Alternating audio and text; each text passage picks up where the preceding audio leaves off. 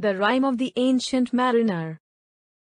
Originally, the Rime of the Ancient Mariner is the longest major poem by the English poet Samuel Taylor Coleridge, written in 1797 to 1798 and published in 1798 in the first edition of Lyrical Ballads, The Rime of the प्राचीन Mariner. मूल रूप से The Rime of Ancient Marinere अंग्रेजी कवि Samuel Taylor Coleridge की सबसे लंबी कविता है, जो 1797 से 1798 में लिखी गई और 1798 में लिरिकल बैलेड्स के पहले संस्करण में प्रकाशित हुई। कुछ आधुनिक संस्करण 1817 में छपे एक संशोधित संस्करण का उपयोग करते हैं, जिसमें एक चमक दिखाई देती है लिरिकल बैलेड्स की अन्य कविताओं के साथ। इसे अक्सर आधुनिक कविता और ब्रिटिश रोमांटिक साहित्य की शुरुआत का संकेत माना जाता है। प्राचीन मारिनर का चूहा एक नाविक के अनुभवों से संबंधित है, जो एक लंबी समुद्री यात्रा से लौट आया है। मेरिनर एक आदमी को रोकता है, जो एक शादी समारोह में जाता है और एक कहानी सुनाना शुरू करता है। शादी की मेहमान की प्रतिक्रिया भ्रामक से अधीरता में बदल जाती है, जिससे मोहित की कहानी आगे बढ़ती है, जैसा कि भाषा शैली में देखा जा सकता है। कोलरिज खतरनाक, अलौकिक या शांति की भावना पैदा करने के लिए व्यक्तित्व और पुनरावृत्ति जैसी कथात्मक तकनीकों का उपयोग करता है। कविता के विभिन्न भागों में मूड के आधार पर प्राचीन मारिनर सारांश का शासन। एक प्राचीन मेरिनर अस्वाभाविक रूप से बूढ़ी और पतला, गहरी तनाव वाली त्वचा और चमकदार आंख के साथ एक वेडिंग गेस्ट को रोकता है, जो दो साथियों के साथ शादी के रिसेप्शन पर जाता है। वह प्राचीन मेरिनर का विरोध करने की कोशिश करता है, जो उसे अपनी शोकपूर्ण कहानी सुनने और बैठने के लिए मजबूर करता है। प्राचीन मेरिनर अपनी कहानी कहता है। शादी के रिसेप्शन और वेडिंग गेस्ट के डरावने अनुमानों से ध्वनियों के लिए बड़े पैमाने पर बाधित होता है। एक दिन जब वह छोटा था, प्राचीन मारिनर ने अपनी जन्मभूमि से 200 अन्य नाविकों के साथ रवाना हुए। दिन धूप और स्पष्ट था, और जब तक जहाज भूमध्य रेखा तक नहीं पहुंच गया तब तक सभी अच्छे थे। अचानक एक भयानक तूफान ने दक्षिण की ओर जहाज को चूने में समुद्र के एक अजीब बर्फीले पैच में डाल दिया। राइम की गूंज भयावह और अभेद्य थी, और यह भी उजाड़ देती है जब तक कि कलबाट्रो धुंध से बाहर नहीं आया।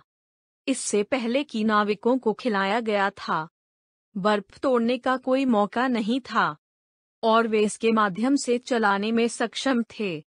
जब तक अल्बाट्रोस ने जहाज के साथ उड़ान भरी और नाविकों ने इसे अच्छी तरह से व्यवहार किया, एक अच्छी हवा उन्हें ले गई और एक धुंध का पालन किया।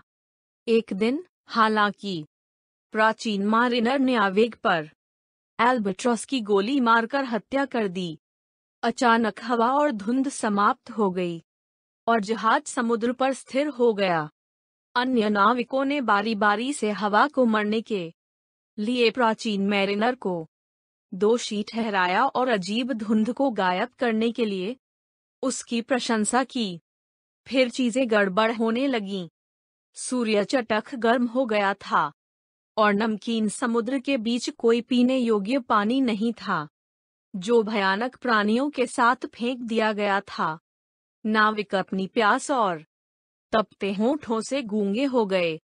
उन्होंने प्राचीन मारिनर की गर्दन के चारों ओर अल्बाट्रोस को उसके पाप के प्रतीक के रूप में लटका दिया।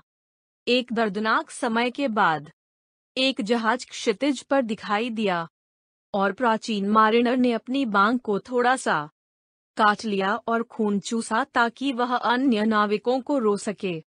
जहाज अजीब था, यह हवा के बिना रवाना हुआ, और जब यह सूरज के सामने से पार हुआ, तो इसकी छाल के स्वामी सूरज को कैद करने लगे। जब जहाज के पास प्राचीन मेरिनर देख सकता था कि यह एक सुंदर, नग्न महिला के रूप में, एक आदमी के रूप में और लाइफ इन डेथ के रूप में डेथ द्वारा भूतिया जहाज था। वे प्राचीन मेरिनर की आत्मा के लिए जुआ थे। लाइफ इन डेथ ने प्राचीन मैरिनर की आत्मा को जीत लिया और अन्य नाविकों को मौत के लिए छोड़ दिया गया। भूत जहाज के उड़ते ही आकाश तुरंत काला हो गया। अचानक सभी नाविकों ने अपनी आंखों से प्राचीन मारिनर को शाप दिया और डेक पर मृत गिरा दिया। उनकी आत्माएं उनके शरीर से बाहर निकलीं। प्रत्येक ने प्राचीन मारिनर को अपनी क्रॉसबो जैसी ध्वनि सुनाई। उनकी लाशों ने चमत्कारिक रूप से सड़ने से इनकार कर दिया। उन्होंने उसको अपलक निहारते हुए, उसकी आंखों में देखते हुए उसे देखा। प्राचीन मेरिनर इस कंपनी में समुद्र में बह गया। प्रार्थना करने में असमर्थ था। एक रात उसने देखा कि बर्फीले चांदनी में जहाज के किनारे पर कुछ खूबसूरत पानी के सांप घूम रहे हैं। प्राणियों को देखकर उसे अपूर्व आनंद प्राप्त हुआ और उसने उन्हें बिना मतलब के आशीर्वाद दिया। जब वह आखिरकार प्रार्थना करने में सक्षम हो गया, तो अल्बाट्रॉस उसकी गर्दन से गिर गया और समुद्र में डूब गया। वह आखिरकार सो सकता था और पानी के सपने देखता था। जब वह जागा, बारिश हो रही थी और एक भयानक आंधी शुरू हुई। उसने अपना पेट भर लिया और जहाज हवा के बदले में डूबने लगा। फिर मृत नाविक अचानक उठे और जहाज को बिना बोले रवाना कर दिया। उन्होंने स्वर्गीय संगीत गाया, जिसे रोकने पर जहाज की पाल जारी रही। एक बार जब जहाज भूमध्य रेखा पर फिर से पहुंचा, तो जहाज ने झटका दिया, जिससे प्राचीन मैरिनर बेहोश हो गया। अपने झपट्टे में उसने अपने भाग्य पर चर्चा करते हुए दो आवाजें सुनी।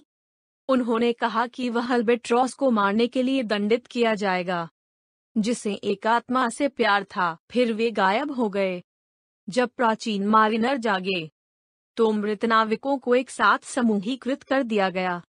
सभी ने उन्हें एक बार फिर आंखों से देखा, हालांकि वे गायब हो गए। प्राचीन मेरिनर को राहत नहीं मिली थी, क्योंकि उसे एहसास हुआ कि वह हमेशा के लिए उनके द्वारा प्रेतवादित हो गया था। पवन ने उठाया और प्राचीन मारिनर ने अपने मूल देश के तट को देखा। तब चमकीले स्वर्गदूत हर लाश के ऊपर खड़े दिखाई देते थे और चुपचाप किनारे पर लहराते थे। जहाज घर का मार्गदर्शन करने के लिए बीकन के रूप में सेवा करते थे। प्राचीन मारिन को एक पायलट, उसके लड़के और एक हर्मिट को एक छोटी नाव को जहाज पर बाहर निकलते हुए देखकर बहुत खुशी हुई। उसने हर्मीत से उसे उसके पाप के बारे में पूछने की योजना बनाई। जैसे ही बचाव दल जहाज पर पहुंचा, वह अचानक डूब गया और उसने पानी में एक भंवर बनाया। बचावकर्मी प्राचीन मारिनर को पानी से खींचने में सक्षम थे, लेकिन उसे लगा कि वह मर गया है। जब वह अचानक आया और नाव को रोना शुरू किया, तो पायलट और पायलट के लड़के ने अपना दिमाग खो दिया। छिटपुट हर्मिट ने प्राचीन मैरिनर से पूछा कि वह किस तरह का आदमी था। यह तब था कि प्राचीन मैरिनर ने अपने अभिशाप के बारे में सीखा। वह अपनी कहानी दूसरों को बताने के लिए किस्मत में होगा जब शुरू से अंत तक एक उत्तेजित भौतिकाग्रह ने उसे मारा। उन्होंने अपनी कहानी हर्मिट से संबंधित करने के बाद उसे फिर से सामान्य महसूस किया। द प्राचीन मेरिनर शादी के मेहमान को बताता है कि वह देश से दूसरे देश में घूमता है और एक विशेष वृत्ति है जो उसे बताती है कि उसे किसको अपनी कहानी बतानी है।